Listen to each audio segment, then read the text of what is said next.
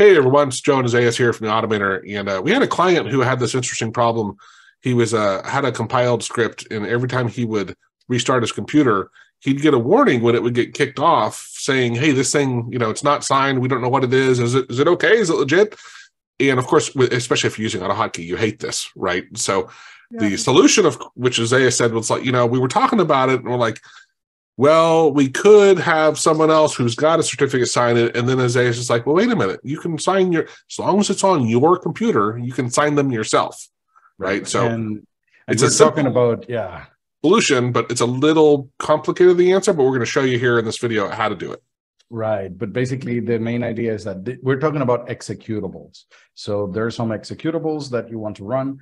And if the executable is not signed, you might get certain types of warning depending on computer policy, if it is at work, or settings like the UAC settings might also trigger. Or not. Right. Exactly. Those kind of things. Yeah. So but to be clear, if you do this on your computer and give it to someone, that's not going to help. That's not going to work. You're going to need to go to their computer and do this process for them, right? And then I think what they can do is install your certificate on their computer, which is something that we might try later on. But let me share exactly what I meant by that. So I'm going to share my screen. What I divided this into a few steps. The first step is downloading something that you need if you don't have it yet, which is the Windows SDK. Installing what we need, which is the sign tool. This particular tool does not come automatically with your computer, so you have to download it, but it only comes with the Windows SDK. You cannot download it by itself, and it's good. You don't want any signing tools out there. If somebody says, here's the signing tool, don't trust that, because it might have it might compromise your system. So this two is the first steps. And then this is the second part of this is how to create the certificate, which is these two steps here, how to export the certificate into a file, and then how to sign your executable. So I already have the commands. I'm just going to copy paste, but I'm going to explain a little bit about certain important details on each command.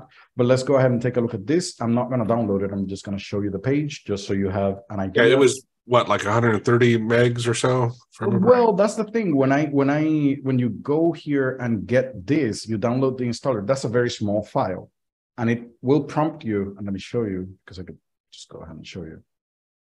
When you double click on it, it will prompt you if you want to download everything or not. So it asks you where, next, and then it asks you what you want to download. This is the important part. If you don't want anything else, you don't have to download it. But these two are the ones that I'm referring to, which is the app certification kit. And to install that, you need this app verifier for Windows. So you need those two.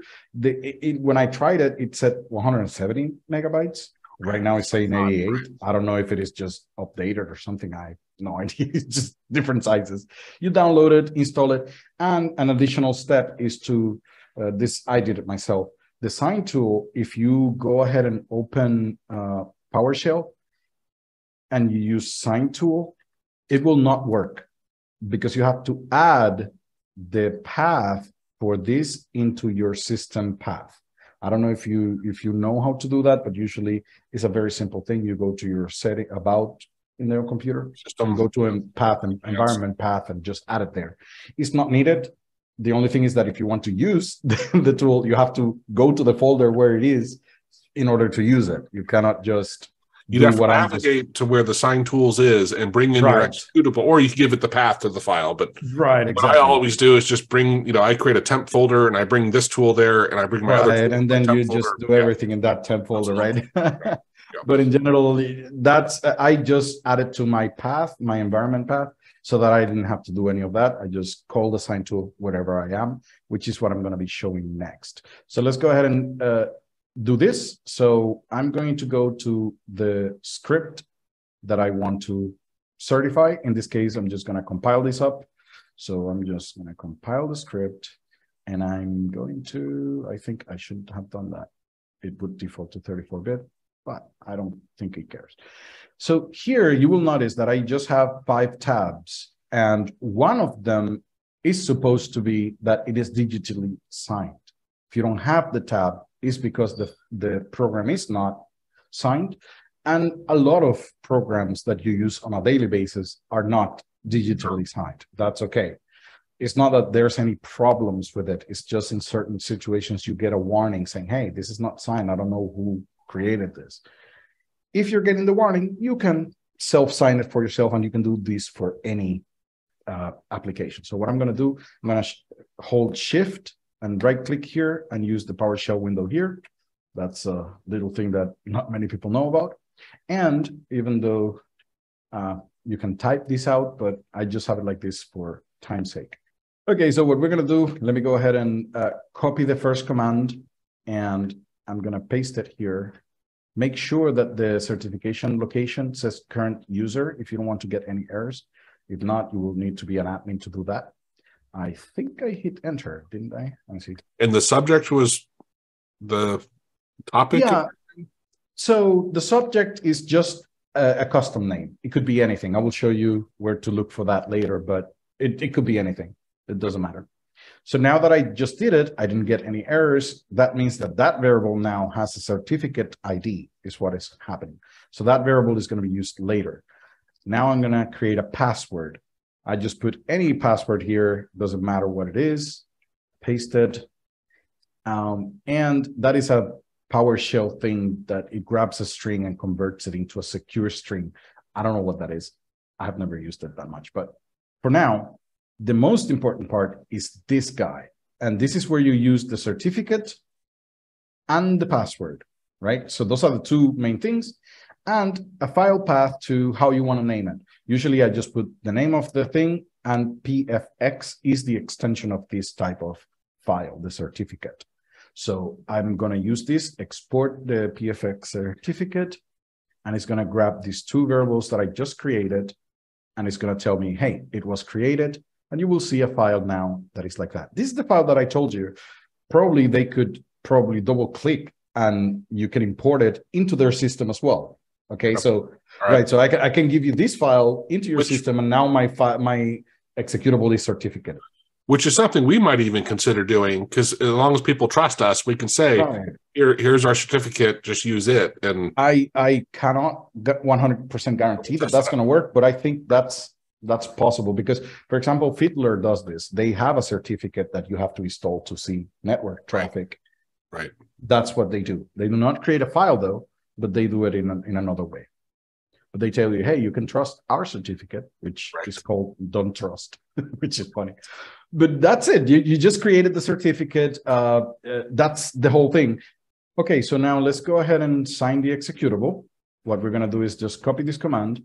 In that command, you will notice that I just made sure to add this here, the SHA-1, because when I created my certificate, I didn't specify what algorithm I was going to use, and it defaults to that. But that is no longer the default. They don't like it. The default should be 256. But if you don't specify 256 up here, then you cannot use it down here. So I'm just going to use this one, copy that, paste it, hit enter, and it says done, right? It was successful. And now how that looks is that you can right-click on your program, click on properties, and now you have digital signatures here, and it tells you what the digest algorithm is and other things, right? So that means now this is certified, and you shouldn't get any warnings anymore. But that is basically the process. It's a 4-step process, basically. And after that, you could delete the other files. You can take that on your computer, can take that executable, put it wherever you want on your computer. And it's certified. Right. Yeah, it doesn't matter. This PFX file is not needed any longer. I could just delete it if I wanted to. The file itself is already compiled. I don't need to have anything else. So this would be a certified executable in your computer. Doesn't work. If you give this to somebody else, they're going to say, hey, we do not know who created this, and the certification is invalid. Let's say awesome. Real quickly, I mean, can you look on your computer if that, where did you already delete the PFX or whatever file that was? I could just, I could just. So how would someone go about adding this to their certificates? Let's pretend it's not you. No, double click. It is. Oh, if you really? double click it, it goes ahead and says the certificate Nice. import wizard. And usually that's the question, whether it's on the local machine or the current user. And this is the part that I didn't know. There is this MMC program, the management console, that you can add or remove information about certificates. That's what I want to add. I want to use my service account. So, okay. And now I can see all the certificates on my computer, especially on the personal ones, which is the one that I just created. Here, if I press the letter A, I will find the certificate that I just created. And you will see all the other certificates that get installed automatically. You see that? So other programs like Adobe, Zoom, everybody creates certificates. And this is the one that I told you, the Fiddler one that says do not trust. And I was like, yeah, that's funny. They are the only ones that say, hey, do not trust this. Because in general, trusting certificates from people that you do not trust is not a good idea. It can compromise your computer. But in general, this is how you can see it. The process is not that long. We can just go ahead and give this as a file or something that they could follow. And yeah, those are the steps to self-sign your programs. Awesome, man. So we'll put that URL up here on the screen as a download. And again, make sure you update some of the stuff, maybe change the password, right? That's yeah, of course. Yeah. But it's it's something. It may not solve all your problems, but at least it's something, and it's, like you said, relatively simple. Right. I make it a generic one, and this.